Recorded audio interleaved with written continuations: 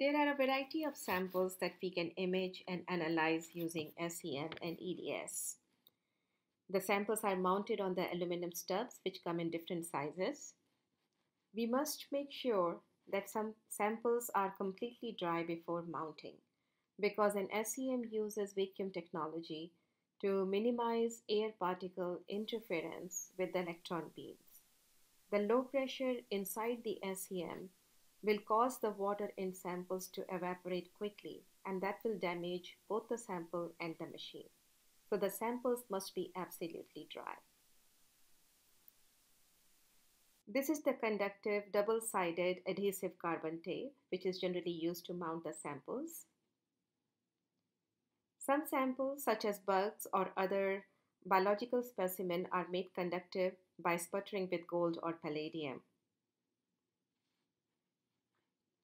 All samples must be conductive or made conductive to prevent buildup of excess electrons and charge on the surface of the sample. We are going to take a sample of sodium chloride or table salt.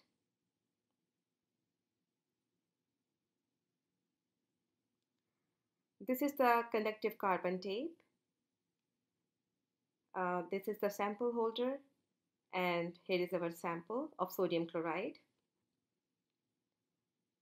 Take out the carbon tape using tweezers.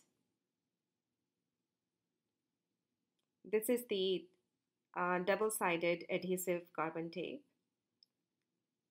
Align the stub with the carbon tape and gently press.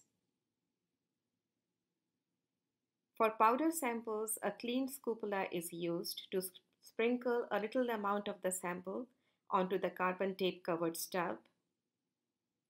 And the scoopula should be about 10 centimeters above the surface of the stub. The stub is gently tapped on a paper towel or Kim wipe to remove loose sample particles.